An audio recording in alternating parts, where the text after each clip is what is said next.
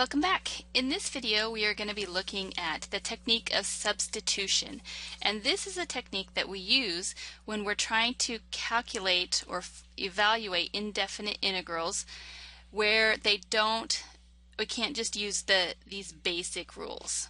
So here are our basic rules that we have. We've got the power rule, we've got the log rule, and we've got the exponential rules, the two different forms of the exponential rules. So these are our basic rules, but a lot of our indefinite integrals are too complicated to just use these basic rules. So these basic rules allowed us to find the antiderivatives for many functions, but they're rather restrictive. For instance, we can't find the antiderivatives of any of these three functions. This one here, where we've got x squared minus 5 raised to the 9th power, and then we have this 4x out here. Here we have the x squared minus 5, that's the power on our exponential, our e. And here we have that x squared minus 5 is down in the denominator.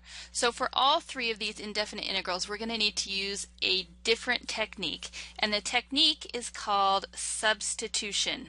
And this technique is the one that we use to undo the chain rule. So if you had to take the derivative using the chain rule, chances are you're going to have to use substitution to do the antiderivative. Because this technique is used to undo the chain rule, let's practice using the chain rule a few times so we're reminded how we did this. So if we were trying to take the derivative of 3x minus 5 to the 6th power, the first thing we do is we bring this exponent of 6 down in front. We have the 3x minus 5, and then we multiply by the derivative of what was inside those parentheses. So this part right here is the derivative of our inside, and our inside function was that 3x minus 5. So we have 6, 3x minus 5 to the 5th times 3. Here the inside function is up in our exponent. So we have the derivative of the exponential, we have e to the x squared minus x, and then the derivative of what was inside our exponent. So we have e to the x squared minus x times 2x minus 1. And then lastly, we have a natural log. So when we go to take the natural log, we have 1 over what was inside our log, and then we have to multiply by the derivative of what's inside the log, and this is what we end up with. Now, in all three of these situations, the idea of the inside function is prevalent, as is that derivative of the inside. So those are two parts that we have to really think about when we're taking the derivative of a function where we have to use a chain rule, and so when we're using substitution, we're going to have to be able to identify what's our inside function and what's our derivative of the inside function. So substitution, the goal of this is to make a complicated indefinite integral, look like a simple indefinite integral, one that we can just use our basic rules on. And we do this by substituting u for our inside function. So we're going to have u is our inside function.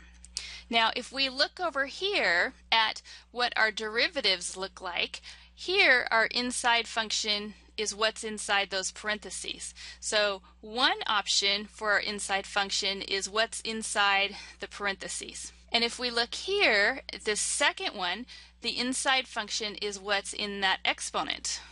So another option for our inside function is what's inside the exponent. And then here on this natural log one, our inside function ended up being in the denominator. So our inside function was the denominator. So we have three different things. It could be the stuff inside the parentheses, it could be what's inside the exponent, or it could be what's inside the denominator. So let's begin with a problem, an indefinite integral where we actually know the answer, so that we can start with the idea that we know where we're headed. Let's look at one of the examples that we worked on above, where we were taking the derivative of e to the x squared minus x, and when we did that we got e to the x squared minus x times 2x minus 1, and this is the derivative of the exponent, or the derivative of the inside. So just rewriting that in a different order, it looks like this. So remember that the derivative and the indefinite integral, they're opposite operations. So if you take the derivative and then do the integral, you should get what you started with. Or if you do the integral and then take the derivative, you should get what you started with.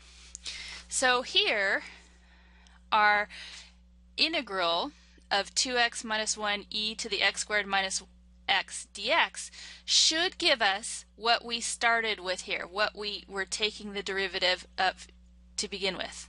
We always have that plus c because we don't usually have enough information to figure out whether there was a constant added, and this takes care of if there was or if it was 0. Let's identify what our inside function was for this one. So our inside function, what was what was in that exponent, was the x squared minus x, and the derivative of that inside was the 2x minus 1. So remember that because we're going to use that in a minute.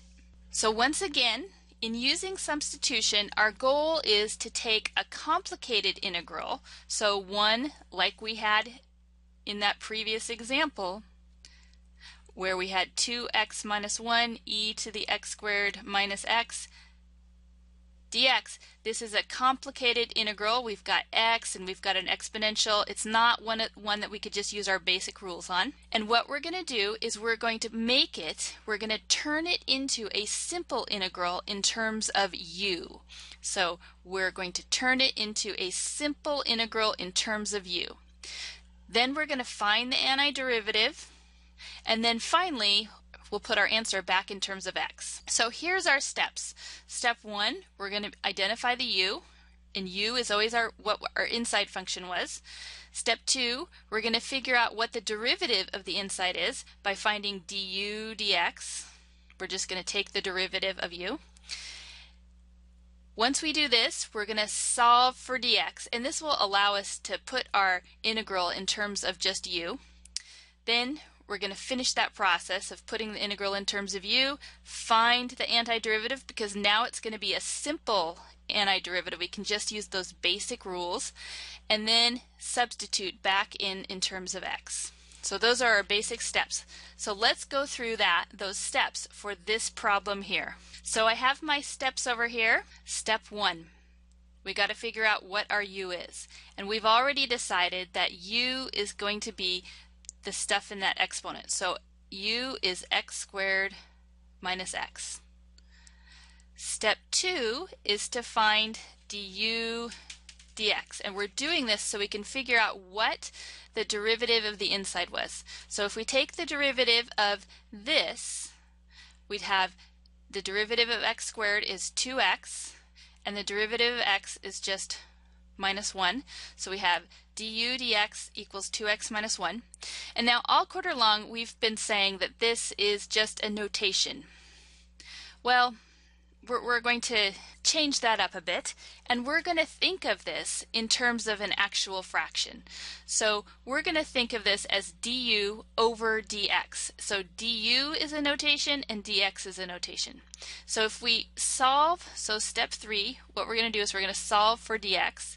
So we're going to have du is 2x minus 1 dx. All I did was I cleared the fraction by multiplying both sides by dx, and then I want to solve for dx, so I need to divide both sides by this 2x minus 1. So I get dx is du over 2x minus 1. So I've done step 1, I've done step 2, I've done step 3. Now we're going to take our integral and we're going to put this in terms of u. So we're going to start out by just leaving that 2x minus 1, and here I have e to the u because this is my inside function. That's my u. And then over here, instead of putting dx, see this dx, instead of putting that, I'm going to put this thing here. So I'm going to have du over 2x minus 1. Now look here, I've got a 2x minus 1 in the denominator and a 2x minus 1 over here, so I can cancel those out. Those cancel out. And that needs to happen in order for us to take our indefinite integral that's in terms of x and put it in terms of u. I have to make all of the x's go away. So when I do that, what I have here, this has canceled, so I just have e to the u.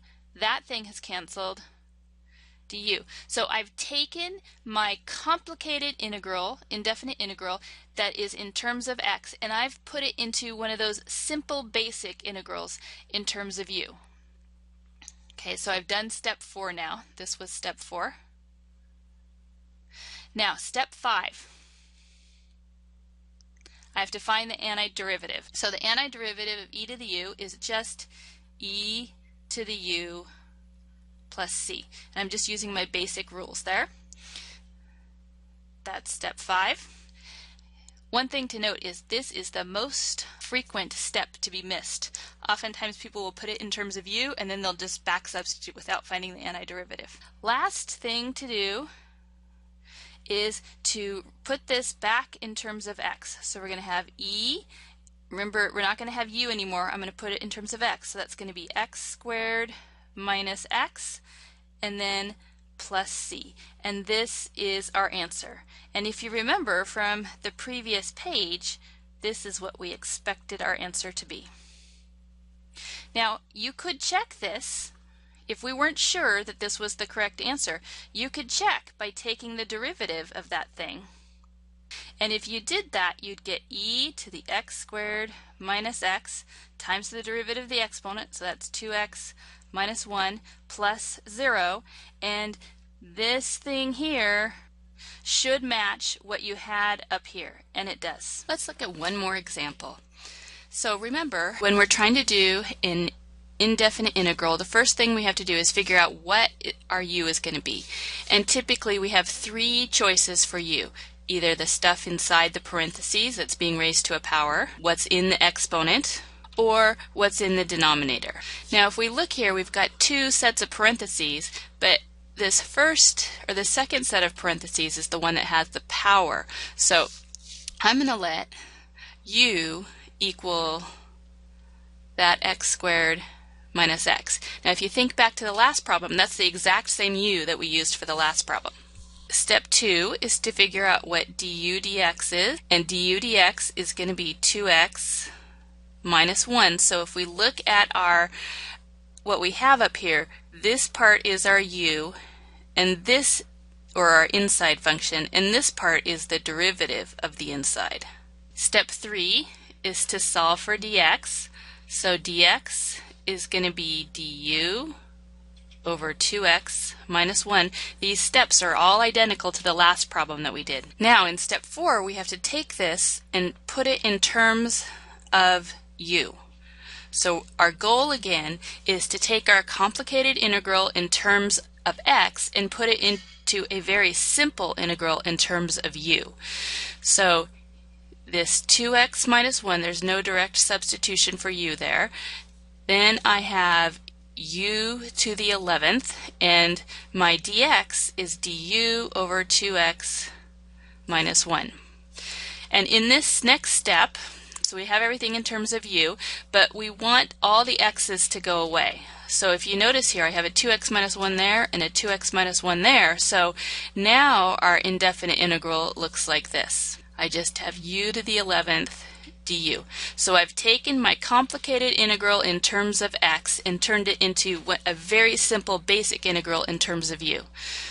So step 5 is to actually find the antiderivative. So we're going to have u to the 12th over 12 plus c. Step 6 is to substitute back in terms of x. So I'm going to have x squared minus x to the 12th over 12 plus c. So let's check our answer. Remember, to check, what I need to do is I need to take the derivative of this thing.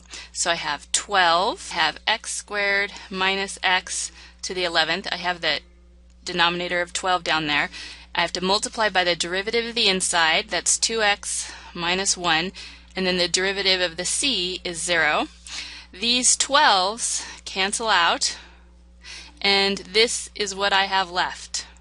And notice that that matches what I had in my original antiderivative. So come back for more examples in the second video on substitution.